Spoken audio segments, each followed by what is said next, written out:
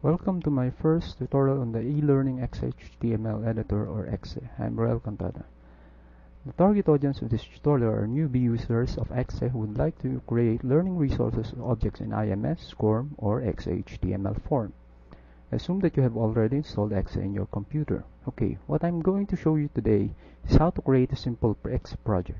So eXe has three panes: the outline pane, the iDevices pane, and the authoring space. We'll start our project by creating pages in the outline pane. So let us click add page here, and it will add pages down the hierarchy like topic, section, unit, and on.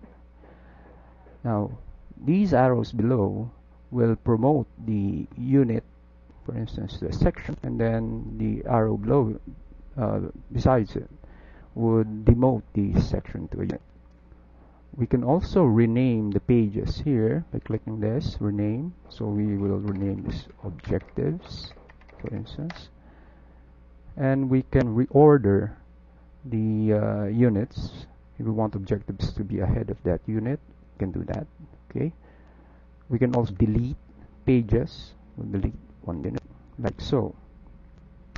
Now, we're going to add content to these pages. So we have to go to the iDevices pane rather, where we have a list of the content and activities. We're going to add objectives. First we have this click, and then you can see in the authoring space the editing for objectives. We'll add the text to earn eXe, for instance, and when we have added our text, we just click the bin icon, and there it is.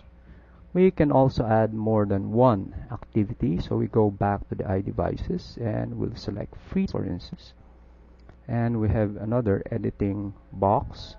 So this is free text, and when we're through with that, we simply click the green icon again for done.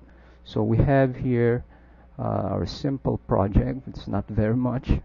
And then what we're going to do is we're going to export this to a HTML website. So we click File, Export, Website, then Self-Contained Folder. So we select the folder that we want to export that. We say OK, and then we can see here our work. So look for the index page. There it is, the final product. So we have home, topic page, this is the navigation button, we have the section, and we have the objectives where we put all our text. We can also navigate that by using previews, next, etc. So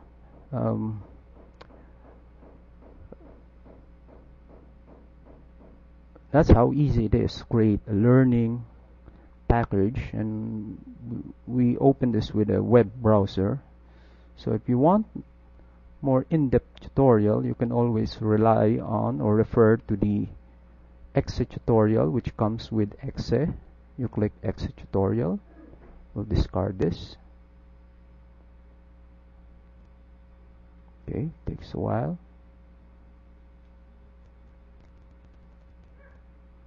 And here we have the e-learning tutorial. Okay, so introduction and so forth. That's it. This tutorial was produced with RenderSoft's Cam Studio, which is available at http://www.rendersoftware.com/products Cam Studio.